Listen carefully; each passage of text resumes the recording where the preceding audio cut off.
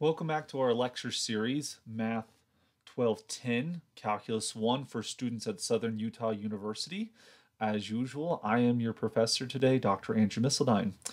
This lecture is actually kind of an interesting lecture because it's not just the 47th lecture for Calculus 1. This also will serve as the first lecture for Calculus 2, Math 1220 for students at Southern Utah University. This is a little bit of the overlap here because the Fundamental Theorem of Calculus Part 2, or in Calculus 2, we'll just call this the Fundamental Theorem of Calculus, serves as really like the bread and butter for a lot of the type of calculations we're going to be doing in the future. Calculations of definite integrals is something we do all the time in Calculus 2. It's an important principle for Calculus 1, but it's worth reviewing as we go into Calculus 2. So this lecture is going to serve both purposes in that regard. Let me slide up the slides a little bit. Let's talk about the Fundamental Theorem Calculus Part 2. We've seen the first part of the Fundamental Theorem Calculus, which determines that derivatives and integrals are actually inverse operations. The second part shows us how to use antiderivatives to compute definite integrals. So the Fundamental Theorem Calculus Part 2 says this specifically: if f is a continuous function, continuity is necessary for a couple reasons. We'll see a reason why later on, but in particular, the Fundamental Theorem of Calculus Part 1 uses continuity here, and the Part 2 is going to follow very quickly from Part 1.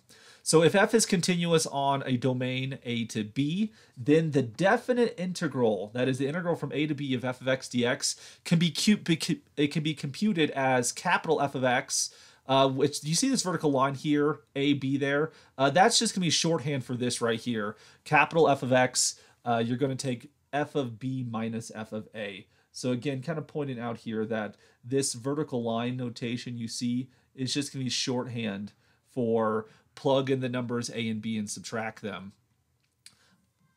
Where this capital F of x is an antiderivative of little f. That is, capital F prime equals little f prime.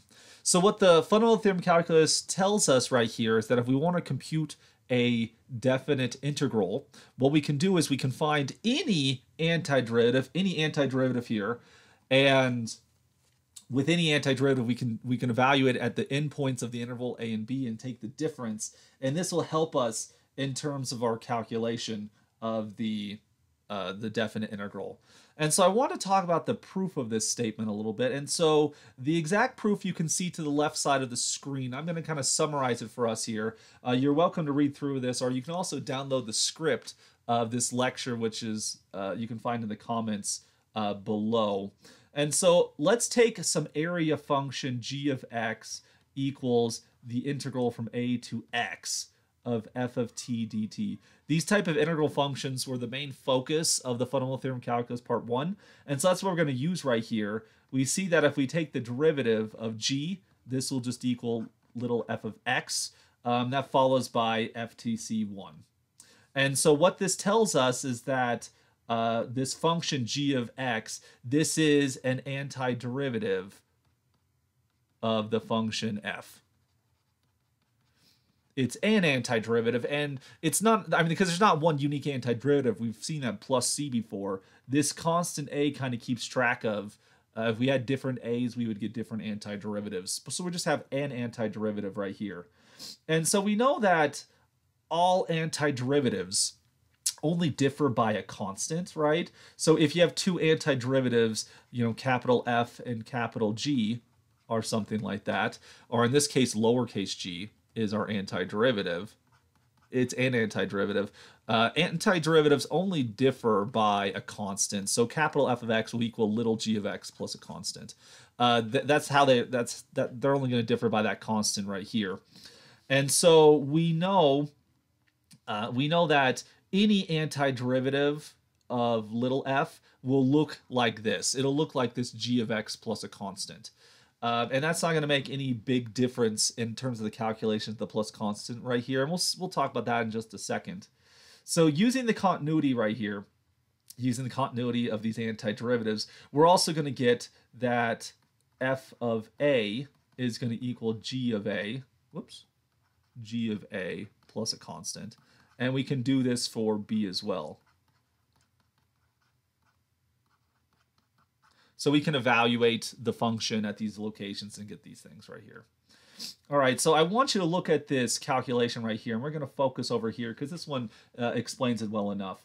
If you take the difference, f of b minus f of a, well, by the identities we identified over here, f of b is the same thing as g of b plus c, and f of a is just the same thing as g of a plus c.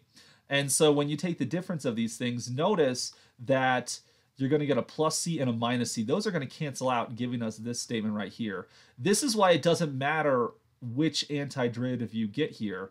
When it comes to the fundamental theorem of calculus, you can use any antiderivative because the plus c would cancel out. That doesn't mean we should never, ever consider the plus c. If we're talking about an indefinite integral, the general antiderivative family, you do need that plus c. But for definite integrals, any antiderivative works here, and you could assume c is 0 in such a situation. And so then if you look at the definition of g, right, g of x, remember, is this function that we saw earlier. It's the function where you take the integral from a to x of f of t dt, right? And so we're going to plug in for this x the value a and b, which you see here and here. Now, if you evaluate an integral from a to a, it doesn't matter what the function is, that thing's going to equal 0, right? So essentially it just is gone. And so you're left with the original expression f of b minus f of a is equal to the integral from a to b of f of t dt. And so typically we're going to work this way. We start with the integral. If we can compute an antiderivative, we can evaluate the limits of the integral at the antiderivative, and taking their difference will give us, that'll give us the definite integral. It'll give us the area under the curve. And so there's two important takeaways I want you to get from this fundamental theorem of calculus with its proof. The first, as I've already mentioned, is that, well, maybe I haven't mentioned this, but let me say some more about this. Oh, I mean, we talked about this, and we'll say it again here, is that with the fundamental theorem, you can use any antiderivative you want of little f. It doesn't matter which one you use. And so suppose that you have an antiderivative of f, like we saw a moment ago. When you take this f of x plus c, the plus c's are going to cancel out, and so you just end up with f of b minus f of a. The plus c you are allowed to ignore when it comes to definite integrals. So with definite integrals, you don't need c. No plus c is necessary. But for indefinite integrals,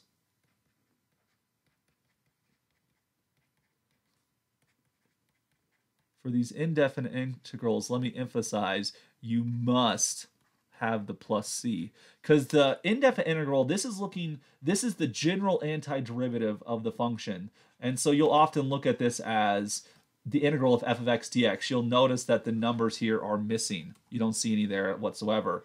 The definite integral, on the other hand, you will see the bounds, the integral from a to b of f of x dx. It's important that these things are related, as the fundamental theorem tells us, but they're not exactly the same thing. For example, the definite integral is going to give us a number because we're looking for the area under a curve.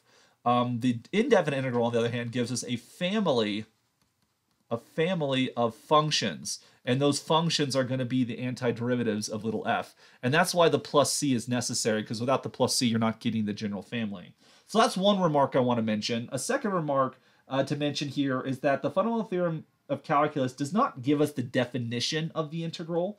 The definite integral, like we said, is the area under the curve. It's a number. It's a limit of a Riemann sum. That's the definition, that limit of Riemann sums. The fundamental theorem of calculus just gives us a tool to calculate the area under the curve using antiderivatives. It doesn't say that definite integrals are equal. It doesn't say that they are antiderivatives. Definite integrals is limits of Riemann sums, and that distinction will be very helpful as we work with definite integrals and indefinite integrals in the future.